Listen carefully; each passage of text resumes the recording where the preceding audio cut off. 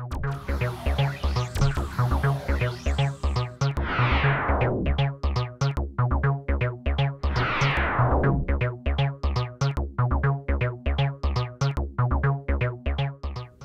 TA Tech tip will discuss modification of existing DSC models in NanoAnalyze. Models in NanoAnalyze can either be created or modified using the model editor.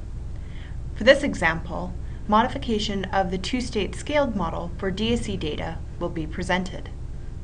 There are many proteins whose DSC thermograms display multiple unfolding events, such as the antibody example shown here. Typically, when fitting this type of data, 3 two-state scaled models are loaded and fitted to the transitions or the unfolding events of the separate domains. This method can become tedious. However, there is a way to expedite the fitting process. A modified fitting routine that is comprised of 3 fitting routines can be created in the model editor. The model editor is accessed through this pencil and pad icon shown at the top of NanoAnalyze. To modify or edit the current models in NanoAnalyze, we will use the model editor. This is done by double-clicking on the pencil and pad icon, and then expanding the models folder. We know that we want to use the two-state scaled model. So what we're going to do is take this model, right-click, and choose Make a Copy. From here we can rename it again by right-clicking and choosing Rename, and we can call this IgG 3 Transitions. At this point, because we know that we're going to want to append 3 models, I'm going to go ahead and change the script variables and the logic portion, initially starting off with the script variables. Currently there are only 3 script variables because we have 1 model, but what we want to do is add in 2 more sets of script variables. The easiest way to differentiate between these is to rename each one, again by right-clicking and choosing Edit Variable Name, and then designating each variable as a 1, 2, 3.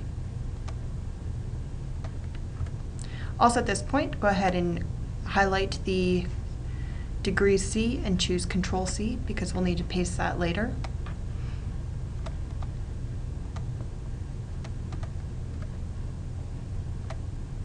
Alright, so now that those have been designated as 1, you can go ahead and scroll down and start to add additional variables. This is done by left-clicking and choosing a new name. So we'll need AW2, and that's a unitless variable.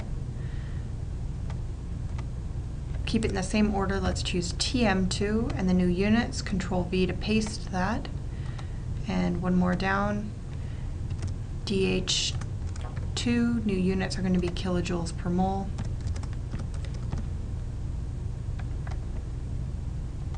And the last set of variables, the AW3, the TM3, Control V, paste in the variable, and the DH3.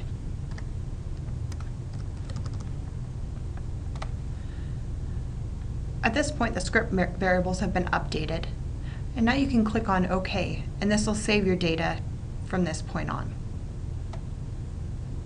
You'll notice if you did click OK that the newest model that we were creating is under the Models folder, and the script variables have been reorganized.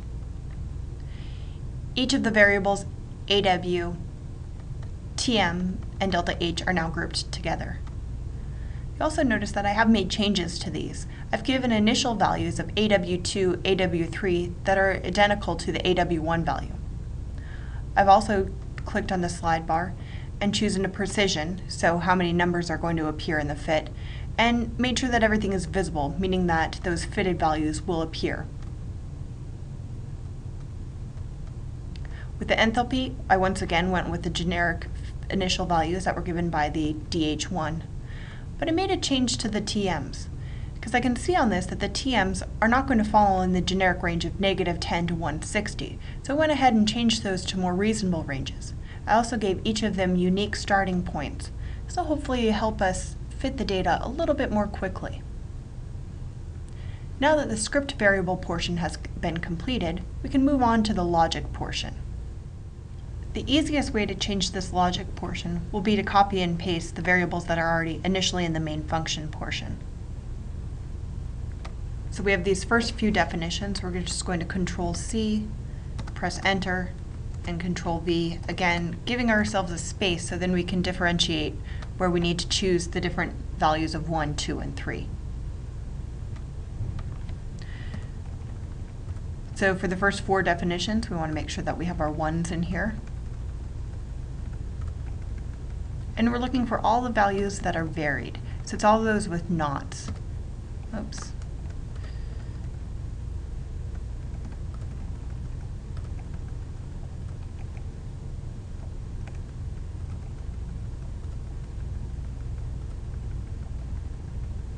Including all of the k values and the scaling factor. All right, so the first set of 4 definitions have been redefined with the correct units, and now we can go on to the next few lines, and these will all be 2s.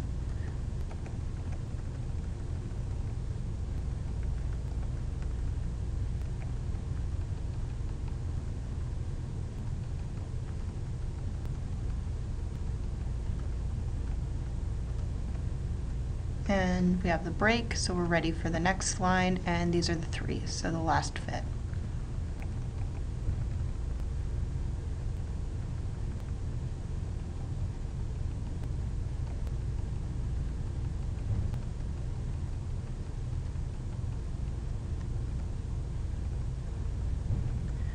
All right, so the last lines we want to change are the heat capacity. We want to add in heat capacity 1, 2, and 3, and make sure that we have parentheses around those. So main function variables have all been redefined. Next section over, globals, we'll need to redefine those. And just the last 4 variables, because those are the last 4 definitions that would change. So again, a Control-C copy and then a Control-V